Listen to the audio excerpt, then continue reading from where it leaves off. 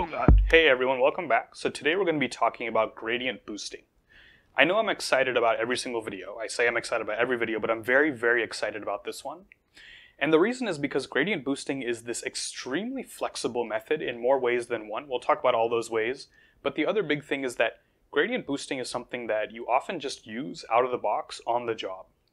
So many of these other techniques you've learned, like linear regression or logistic regression, of course they're important to learn. They are core, they are fundamental to data science going forward. They form the foundation of many things, but you're probably not going to be using a linear regression on the job by itself.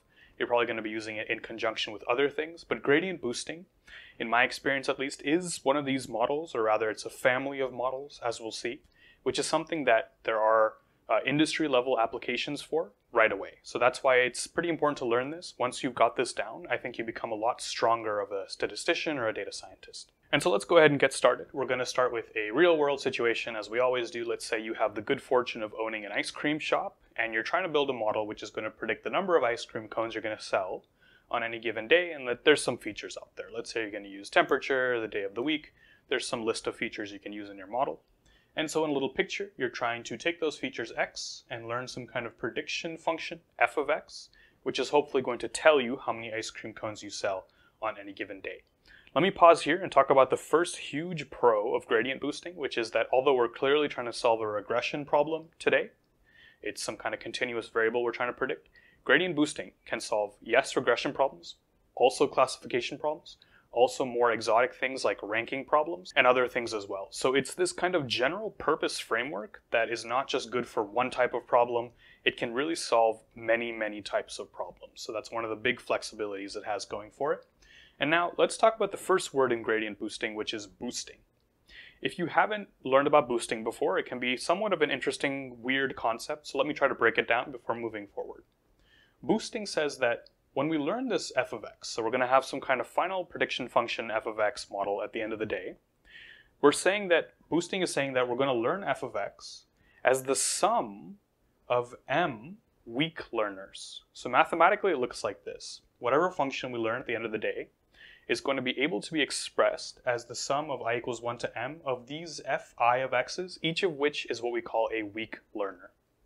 Now, a weak learner, for example, this is a regression problem. You can think of a weak learner as, for example, a underpowered linear regression or an underpowered support vector regression or any kind of regression model you've learned so far. The only condition is that it should be underpowered. It should not be too complicated. And this phrase is kind of more of an art than a science, but basically means that you're not trying to kind of capture all the dynamics in your data in just one of these weak learners. You're trying to capture some of them, but the idea of boosting is that the next weak learner that you train is going to learn from the mistakes of all the weak learners that came before it. So you train some really bad weak learner first, the next one learns from the mistakes of that one. The one after that learns from the mistakes of the first two, and so on and so on.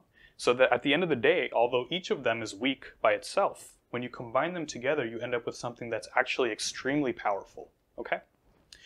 So that is the idea of boosting. Now let's go into the step-by-step process of gradient boosting, and I'll make sure to explain the intuition and the interpretation along the way. So let's start with step 0. It's called step 0 because it's not really part of the process, but it is crucial, something you have to decide on before starting, which is define your loss function. So you need to decide some kind of loss function which inputs two things: the true label, in this case the true number of ice cream cones you sell on any given day, and the other thing being the prediction, y hat, which is the output of your gradient boosted model so far. And of course, the higher the loss function is, the worse job you're doing, the higher loss you have, and the lower the loss function is, the better job you're doing.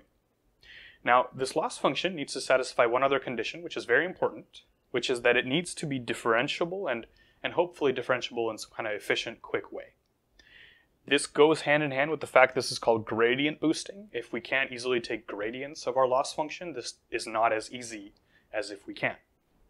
So we need to pick some kind of differentiable loss function here, and now we can start with the process. Step 1. Step 1 of the process is that we're going to start with some extremely weak learner, f1 of x. And for example, we can just take the mean of all of the number of ice cream cones we've sold in our training data, and that can just be our first model.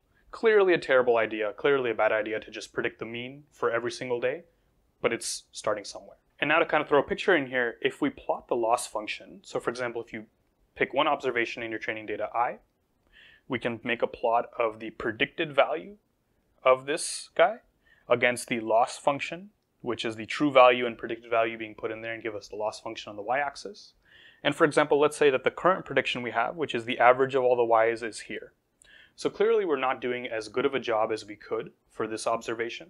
There's clearly many other values of this predicted value that could give us a lower loss. And so that's kind of just saying we're not done yet, but this picture is going to help us kind of understand what comes next. Speaking of what comes next, the next thing we do, and this is the key step, okay? Step 2 is the key step, so it's going to be helpful to understand. I'll spend some time on it. We are going to compute these quantities, R1I. This 1 is basically just saying that we're currently looking at the first weak learner. This 1's going to get updated as we move on. This I is just the data point we're currently interested in, so I is going to go from 1 to n if we have n data points. So for each data point, we're going to compute this derivative, or this gradient. This gradient is the derivative of the loss function, which is this guy, with respect to the prediction that we currently have right now. And that's what this guy is saying here. We're saying that if we plug in the current prediction, which is big F1 of x, which is exactly what you see here, which is currently the mean of all the y's, then this is going to give us the gradient. Now, very mathematical so far. Let's look back at this picture to make sure we understand what this means graphically. If I take the gradient of the loss function for this current observation I, at the place that the current prediction is, then I'm basically getting this gradient right here. That's more curvy than I would have liked, but that's supposed to be a straight line gradient right there. And another key thing is that we do the exact same thing for all data points I equals 1 to big N. So this is just the picture for one possible data point. We have similar pictures of loss functions for all of our data points, and we compute all n of these gradients, and those get stored in these R variables. Now, why did we just do this? We did this because we would like the next weak learner that we learn to hopefully move this prediction in the direction of the decreasing loss. So for example, if I move this a little bit this way, and I know to move it that way because the gradient I just computed is negative. If my prediction was over here, the gradient would have been positive, and I know to move in the other direction. So the gradient is informing which way am I supposed to go to minimize the loss on each of these different examples.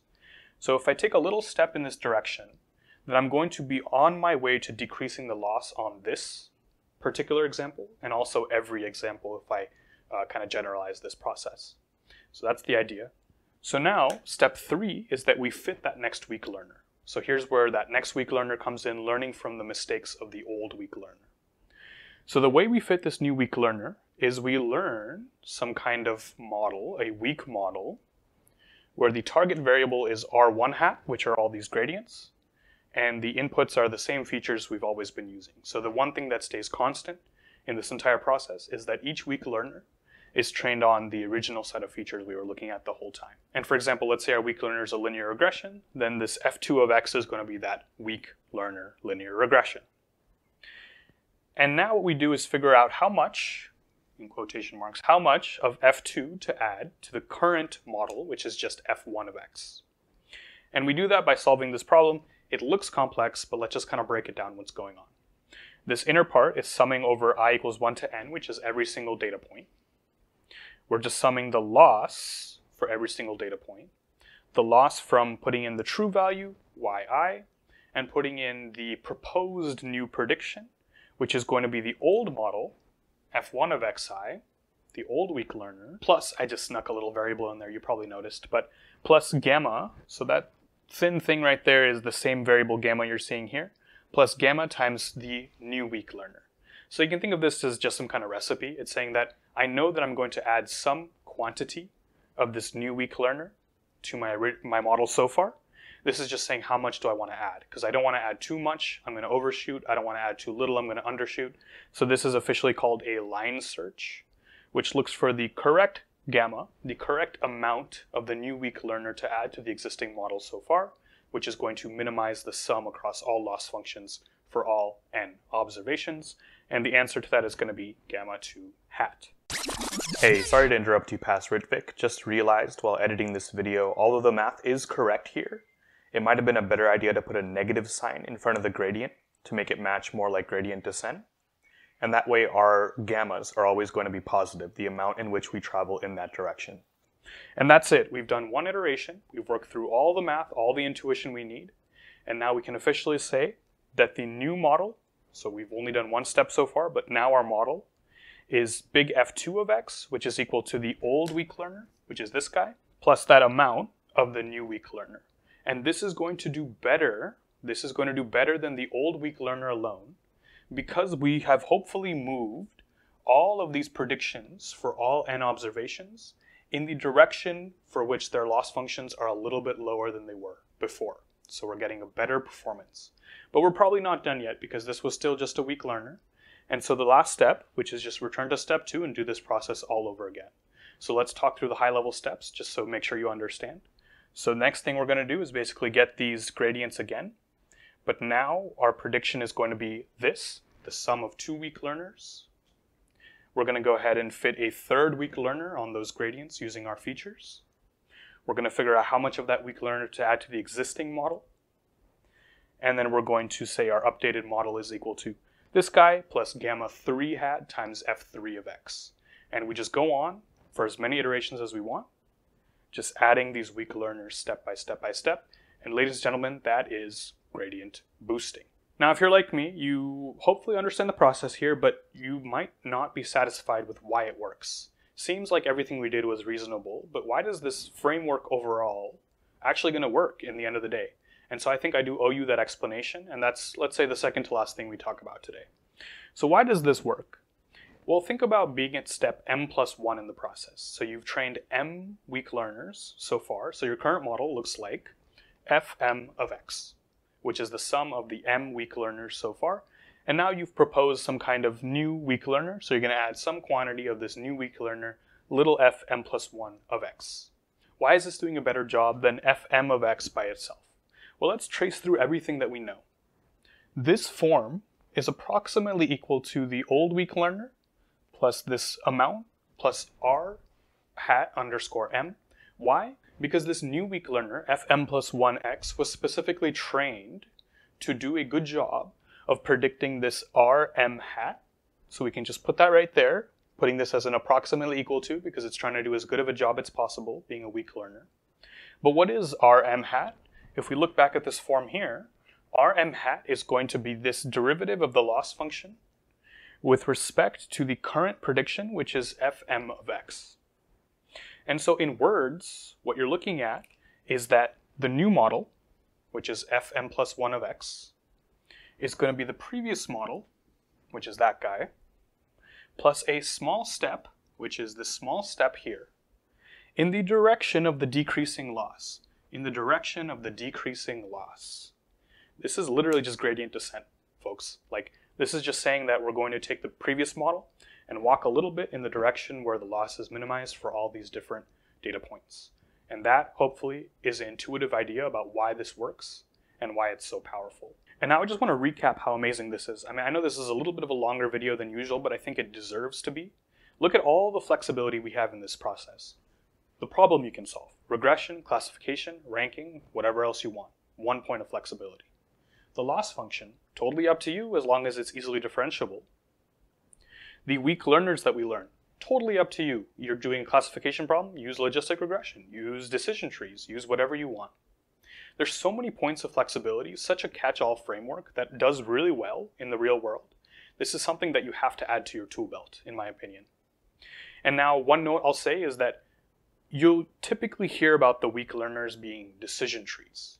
Gradient boosted decision trees are kind of just a ubiquitous term in the industry and academia now, because we've seen in many, many data sets, many different examples that if your weak learners are decision trees, whether or not this is a classification, regression, ranking, whatever problem, this does really well. And now the final thing I'll say before I let you all go is we've talked about all the amazing things, but I have to talk about the drawbacks. We have to talk about both sides. The main 2 drawbacks here are first, interpretability. Obviously, we understand hopefully how it works, but when you have this model at the end of the day, which is the sum of all these weak learners, it can be pretty tough to understand or interpret how it actually works at the end of the day.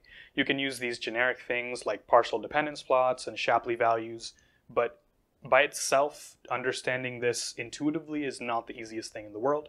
So we sacrifice some of that interpretability, but get a lot of performance gains. The other consideration is that it could be pretty computationally inefficient. There's a lot of moving parts here, so you might need kind of high computing power, especially if you have big data in this situation. Oh yeah, maybe one last thing is that we want to be careful that it doesn't overfit. So for example, if we're doing gradient boosted decision trees, you can take various kinds of steps to make sure it's not overfitting.